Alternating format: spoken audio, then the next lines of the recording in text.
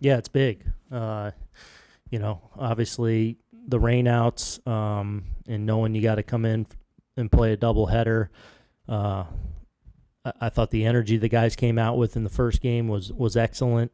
A lot of guys contributing again today, and a really good way to head into the off day when you can put 2 wins in your pocket.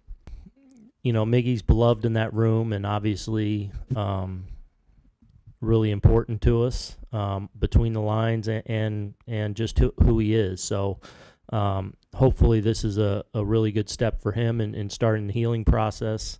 So look forward to him getting it done, and then on his way back and make a full recovery. So hurt for him a little bit, but know that this is also just the beginning of the road back.